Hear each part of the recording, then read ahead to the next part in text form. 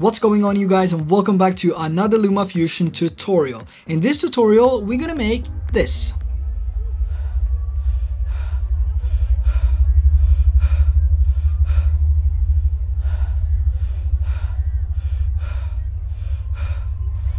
So this is the closing eye point of view effect. This effect is pretty easy to make in LumaFusion and there's no need for any third-party apps. And before we move on to the tutorial, make sure that you subscribe if you haven't already. That would be highly appreciated. So without further ado, let's jump over to the iPad and create this closing eye effect.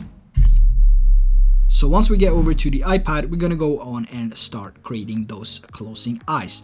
And this works best if you have a footage or a photo underneath, so you have the indication of how it looks once you've finished with the effect. So now let's move over and create the first layer.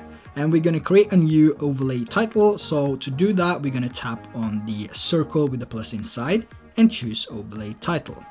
We're gonna take this first overlay title here and stretch out and make it fit with the footage underneath. Once we've done that, we're gonna go into edit on the text layer. We're gonna go over to titles and delete your text. Then we're gonna create a new shape. This has to be oval and we can keep it like this, and we're also gonna change the color to black. The next thing we're gonna do is to scale this up so it covers the entire screen. And then we're gonna duplicate this one more time. On the duplicated part, we're gonna select the color green. Now we're gonna zoom this in so it looks something like this.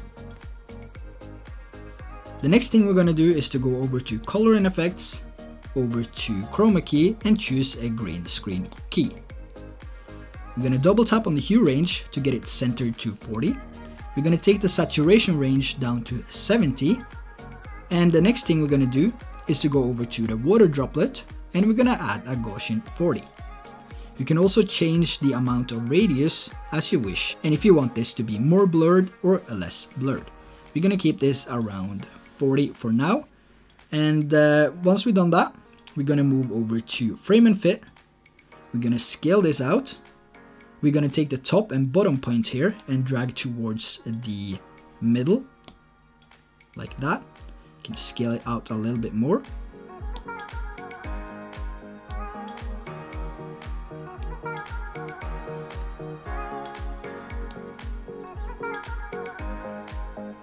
Now let's go back to the timeline and take a look at the first layer.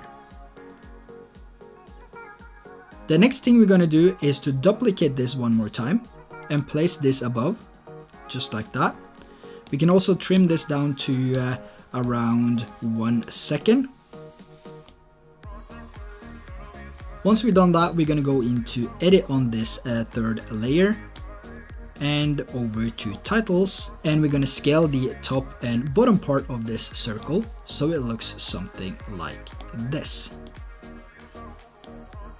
The next thing we're gonna do is to move over to color and effects, over to Gaussian 40, double tap on the dot to get it back to 10.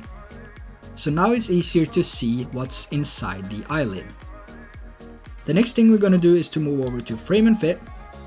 We're gonna go to the beginning, make a keyframe, go to the middle, make a keyframe, and go to the end and make the last keyframe. And once we made the keyframes, we're gonna make sure that every single keyframe is set to the normal position. So we do that by tapping on the keyframes and tapping on the square box here.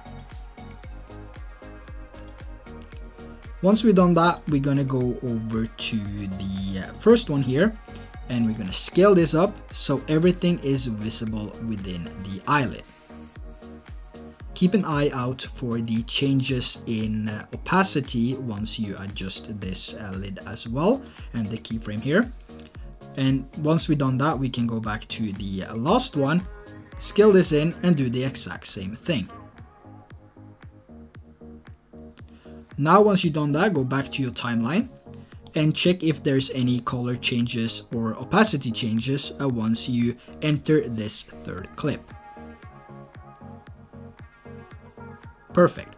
Now let's take a look at this first closing eye that we just made. So now that we made the first closing eye here, we can use this to create a different type of closing eyes, faster or slower, and also overlapping each other. So now let's just go on and copy the attributes, keyframes, and everything. And we can now simply duplicate this. And let's say we want to have the eye closing together here in some way. Let's see how that looks. Perfect.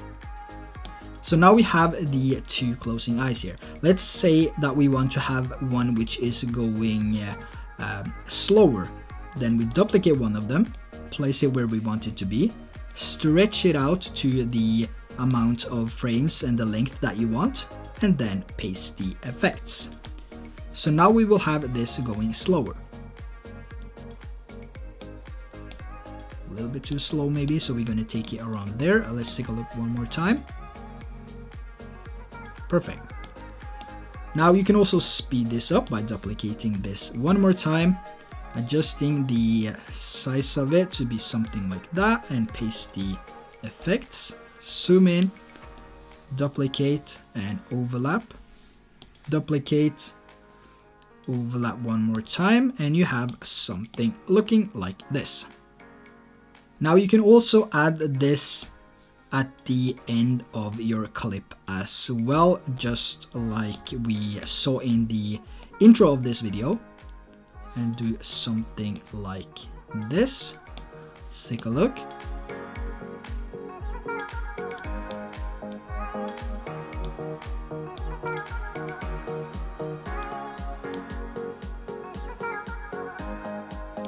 Like that. And let's say we have a color grading applied to this clip here as well.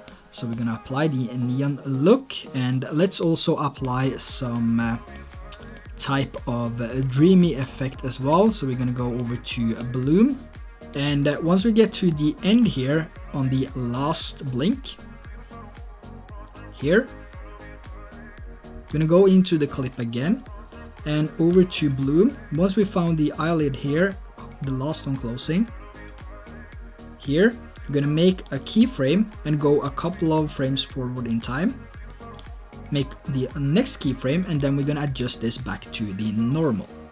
We can go over to the LUT here as well and do the exact same thing.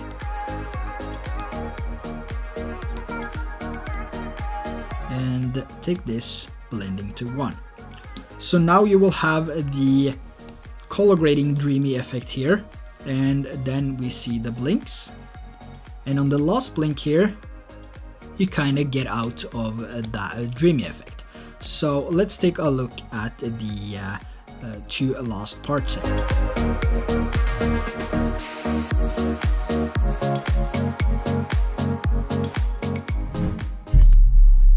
So there you have the easy way of creating something like this, the eye closing point of view effect. You can also use this as a transition if you want to do that. Just make sure that you overlap it between two clips and maybe go into blending mode on those two clips and just do the opacity changes there as well. And if you're too lazy and you don't want to make the transition or the effect yourself, you can always go down to the Google Drive link in the description below and download everything for free. And the way that you download this is to go into the Google Drive folder, and then you see 3 dots, and those 3 dots is the one that you need to tap on, and then choose open in, and then it will download, and you save it to your files folder.